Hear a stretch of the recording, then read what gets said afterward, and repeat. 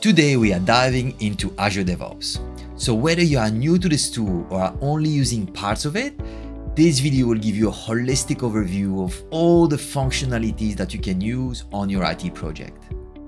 My goal is to help you understand those key concepts in a simple and accessible way using lots of visuals, diagrams, and even short demos.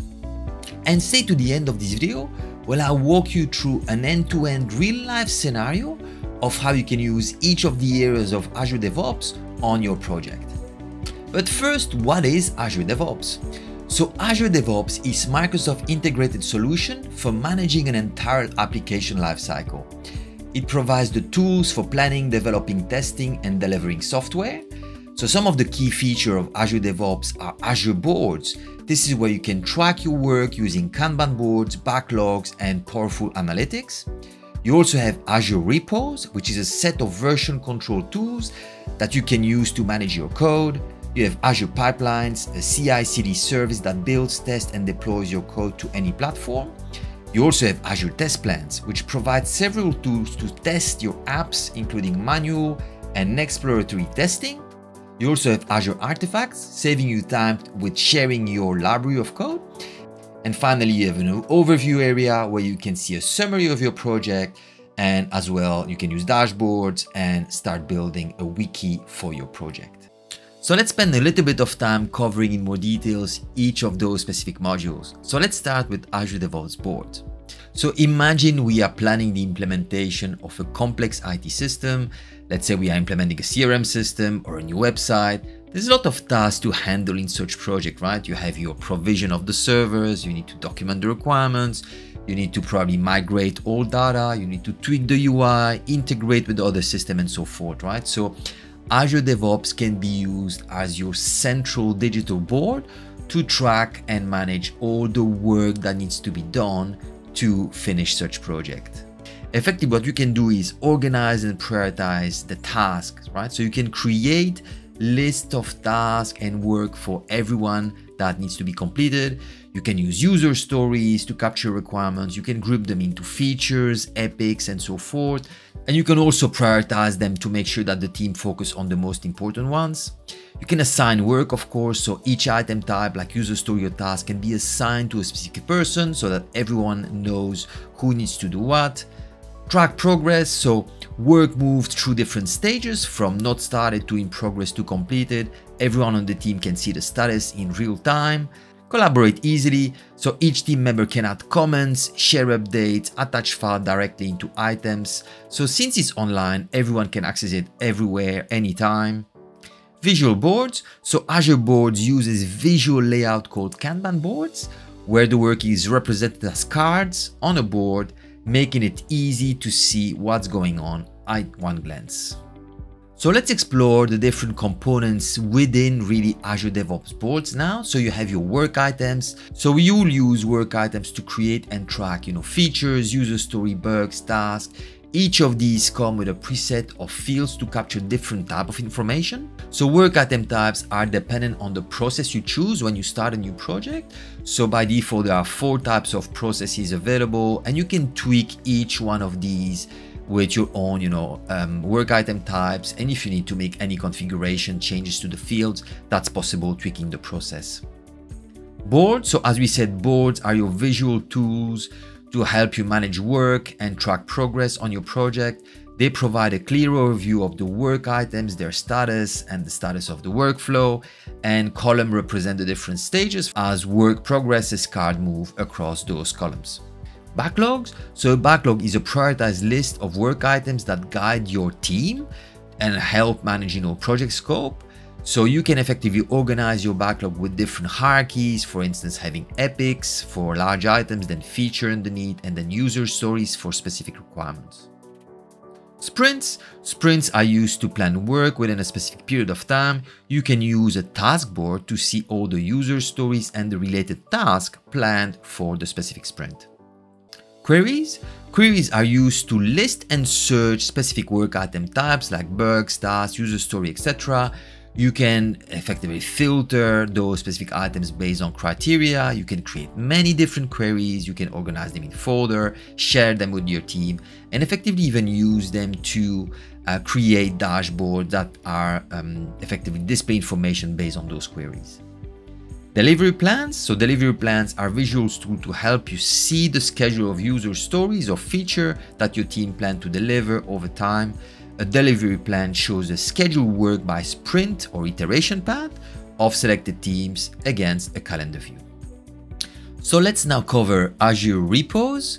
So Azure Repos, really, you should see it almost like a collaborative way to writing code, right? So let's imagine that we are almost like writing a book, right? You want to write a book and you have many developers or many writers contributing to the book. So instead of kind of sending back and forth files between each other, you can all collaborate from the same online shared document where everyone can see and edit the work of each other, right? So repos allow us to do the following.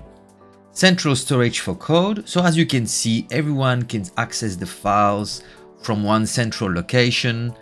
Collaborative environment, so also it allows for multiple people to work on the code at the same time without really interfering with each other. You can track changes, so if there are some changes made, you can track the history of the changes, who made what. You can even compare different files, as you can see here. Organize your work, so a team member can create separate sections called branches to work on the different parts of the project. Reviewing updates, so before changes are part of the main project or the main code, team members can review and discuss them. This helps catch mistakes and ensure everyone agrees on the updates. So if you take a look at what is available in Azure Repos, so effectively, of course, you have your files when you can see all the files of your project being stored here. You can also see the commits, so you know all the snapshots or of your files and code that has been done can be viewed here, and effectively you can see straight away, you know, the changes that have been done. You can see the pushes being done as well, so all the uploads from your local commits to Azure Repos are shown here. Branches, so for this one I have only one branch, but you can have many different branches as well, so this is a whole different topic and a whole different areas about the branching strategies. You can see tags, which are markers used to label specific points in your repository history, often used to denote release versions, for example. You can also see pull requests, which is a method of submitting contribution to a repository. It's a request to merge effectively your changes from one branch to another. Azure Pipelines. So let's now explore Azure Pipelines a bit more in detail. So with this tool, you can effectively think of it of pushing your code from different environments, right? So you have built an application in your dev environment. You can automate the deployment of your code into your test environment, into your production environment. You can have stages in between. You can have different actions. You can have people validating, you know, the stages of the deployment and so forth. So the different areas that Pipelines offers are the following.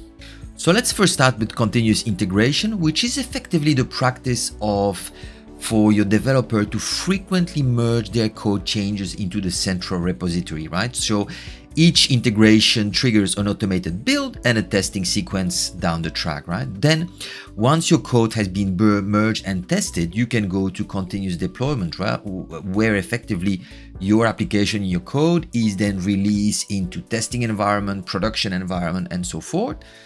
The next one you can see there is pipelines. So pipelines are effectively workflow that let you define, you know, how your code moves from dev to further environment, right? It's how are there stages? Are there specific jobs that needs to do? Do we need to automate some of the testing? How is your code being deployed and so forth, right? So then you have agents. So agents are effectively compute resources or machines that execute the task of your pipelines, right? And then you have triggers. So triggers are effectively configuration that determines when we run our pipelines, right? So they can be triggered automatically when a code is being committed, when we have a pull request, or effectively at scheduled times. So now let's explore in Azure DevOps what is made of pipelines, right? So if I click on pipelines and I go to the first feature, which is the pipeline feature, right? I can see all the pipelines that I have. So for example, here I can even edit my pipeline to see effectively. The pipeline is made of, tasks. You can have variables and so forth. You have, as we said, those releases. So here, effectively, if I go back and click again on my release, I can see, the manual trigger or the automated trigger can be done here. And then I can see what happened effectively, my release pipeline here. Library. So you can use library effectively to store resources that you can use in other effectively pipelines, right? So think of it of all the secrets, some of the files, the secure files that you can store here.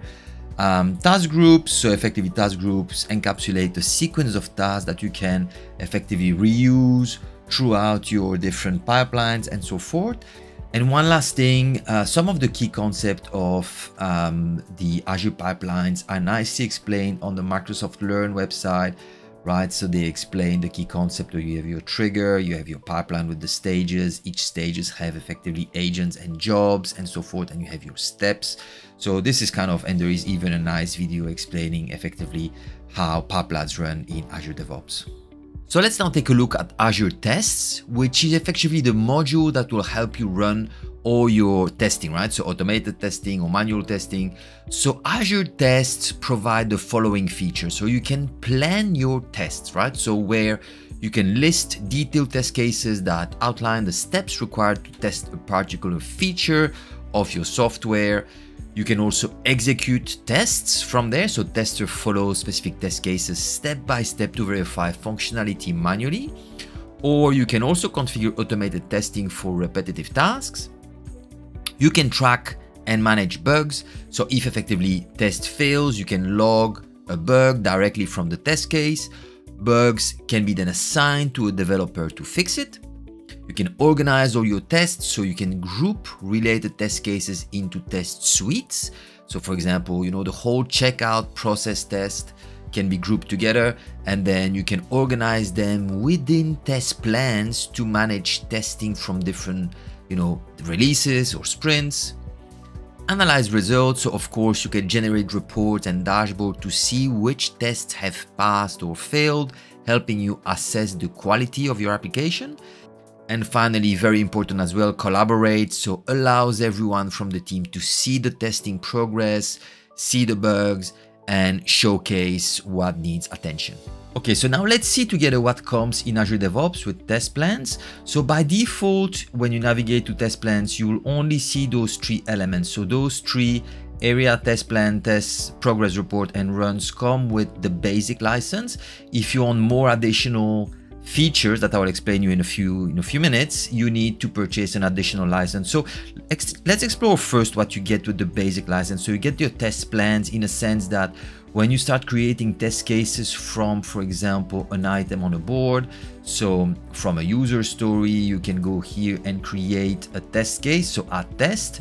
So you can create your test cases. By default, those test cases will be added to a test plan, which can be viewed in here. So you can see my test plans. If I go back to my test plans, they have been created already and named already automatically. I cannot really create additional test plans here without that extra license. So that comes with the basic license. You can see still access your progress report, and then you can also see the run. So when you effectively run your test, you can effectively look at what happens, how the runs went, and so forth. So you have access to that, right? Now let's explore the feature that you get when you purchase the test plans license that gives you access to additional features in test plans. So you can see here, I have access, for example, to parameters, right? So parameters effectively help you test your test cases using different test data. So for example, you can test, adding different quantities to a shopping cart, for example, right? You can test with adding 1, 5, 10, 20 quantities and so forth. So you can configure those parameters here. You have configuration. So user can have different configuration, one for a web browser, one with a different operating system and so forth. So you can configure those configurations there. And runs effectively that we covered previously, where you can effectively see all the runs of your test cases.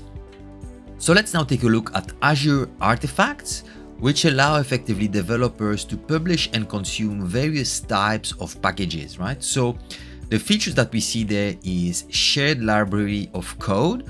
So developers often use small pieces of code called packages that perform common tasks like logging into a system, displaying a calendar, choosing a date, and so forth, right? So Azure Artefacts provide a place to store these packages so that everyone on the team can access them easily and use them in their pieces of code effectively.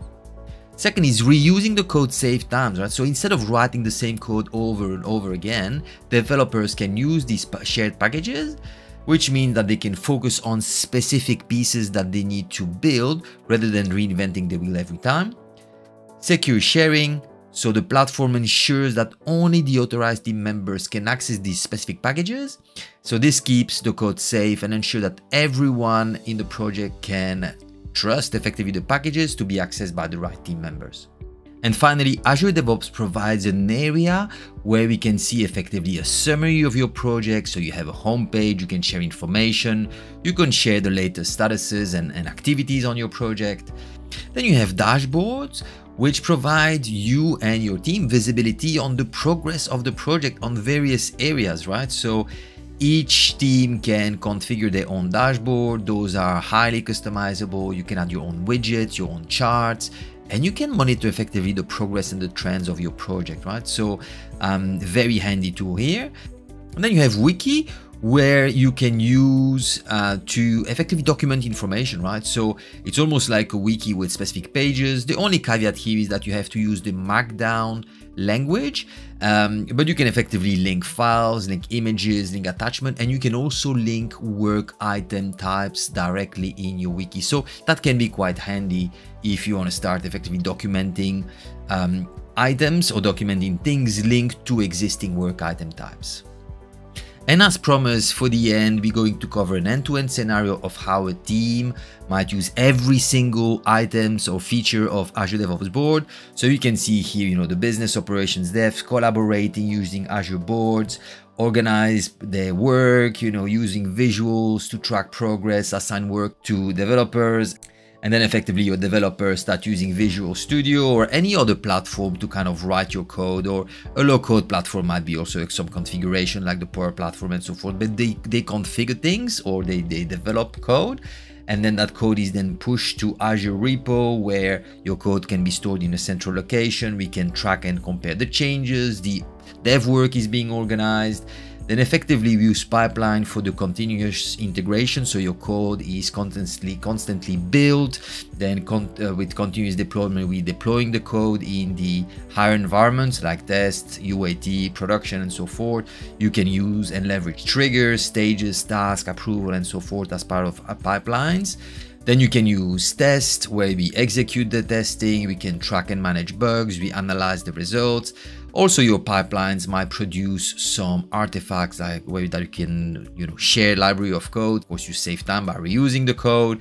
And finally, the whole overview of Azure DevOps that provides you the summary, dashboards, and wiki to store additional information if need be. Voila, I hope that you liked this video, and if that's the case, give me a thumbs up and don't hesitate to subscribe to the channel. I'll be doing more videos about Azure DevOps and Microsoft Business Applications, so see you in the next one. Bye.